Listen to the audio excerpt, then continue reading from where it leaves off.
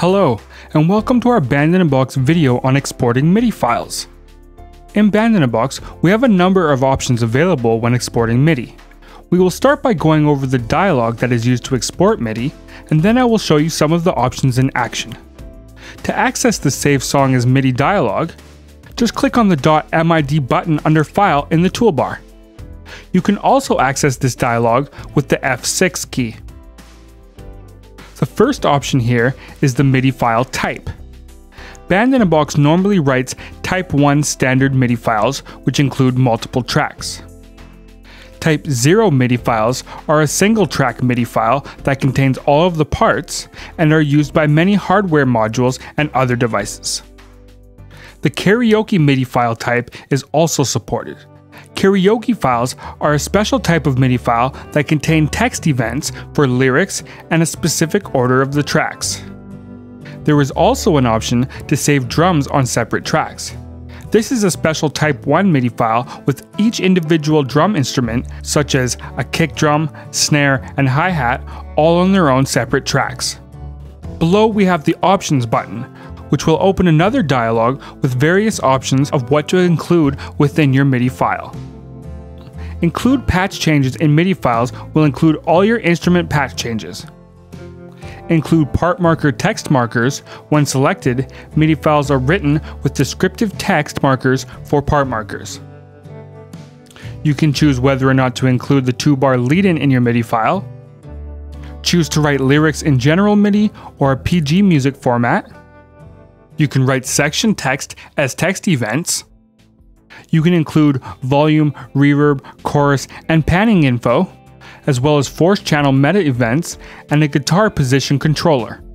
Normally Band-in-a-Box writes the soloist part on channel 8, but since that could also mean the left hand in a piano track using the convention of channel 8 or 9 for piano, this option allows you to write it on channel 5 instead.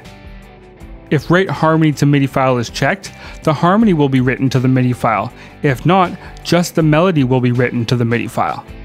The harmony can also be written to the MIDI file as separate tracks for each voice when using this option. Writing guitar part on 6 channels will create a MIDI file that has the guitar part written on channels 11 through 16. For partial range MIDI files, chop off sustaining notes at end controls whether the notes sustain at the end of the range of the MIDI file or will be cut off. We have some options here if your song contains real drums. You can even save real charts MIDI data in your MIDI files, as well as adjust the resolution of the MIDI files.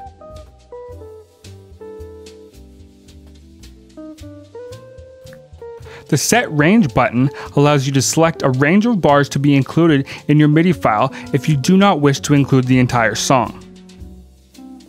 With Batch mode, you can convert an entire folder of Band-in-a-Box songs to MIDI files with a single command. The File on Disk button will save a MIDI file to the disk location you specify, while Clipboard copies the MIDI file to the Windows clipboard as a Type 1 standard MIDI file. This feature allows Clipboard-enabled programs to paste the Band-in-a-Box MIDI file directly into the program. Now, I have loaded up the demo song for our devious MIDI style. So let's export some MIDI files. I'll click the Save Song as MIDI button in the toolbar and leave the type as Type 1. Then I'll select File on Disk, and I'll just save it to my desktop and leave the name as Devious Demo. Now that that's done, I'll go over to Real Band, but you can use any DAW of your choice. I'll go File, Open, and select our MIDI file. And now we can see here our separated MIDI tracks. Let's give it a listen.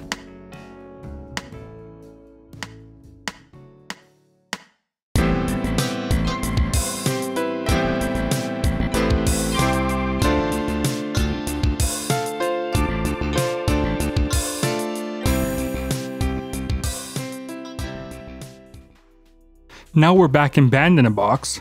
Let's open up the Save Song as MIDI file dialog again.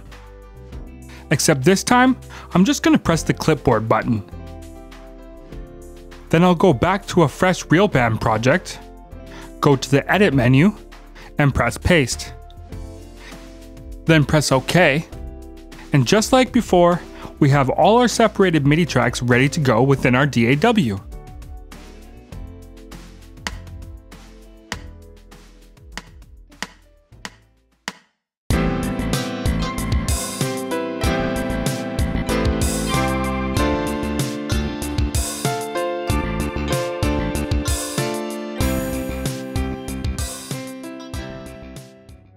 In addition to using the Save Song as MIDI file dialog, we can also use the drag and drop feature to export MIDI. Along the top here, we have our radio buttons that represent each track in the mixer: master, bass, piano, drums, guitar, and synth pad. And we can use this drag and drop feature in a number of different ways. We can export just one of our mixer tracks directly into our DAW by pressing and holding on the radio button of the track you want and dragging into our DAW, then releasing the mouse button. And as you can see, we now have our drum track in our DAW.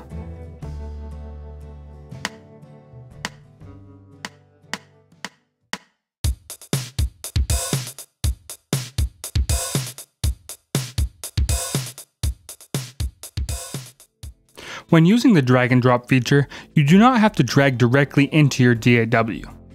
You can also create a MIDI file to be loaded later. This time, we will use the master track. So we will press and hold on the master track radio button and drag down to this box we call the drop station. You can see there are different file format extensions within the drop station, and they light up as we hover the mouse over them. So since we want a MIDI file, we will hover over MIDI and release the mouse. Once your file has finished exporting, the highlight will turn green. We can now right-click on the drop station and select Open Drag Drop Folder. Here, we will find our MIDI file ready for us to load into our DAW. This file by default is a Type 1 MIDI file with all the tracks included within the one file. But if we wanted to export separate files for each of the mixer tracks, we could drag and drop to the plus symbol in the middle of the drop station. This will bring up some extra options for exporting. And I'll check MIDI because we want MIDI, but I will also check separate files for each track. This will export a separate MIDI file for each of the mixer tracks. We can now right-click on the drop station and select Open Drag Drop Folder. And like before, we can drag them into our DAW of choice. Thanks for watching our Band in a Box video on exporting MIDI files. Have fun!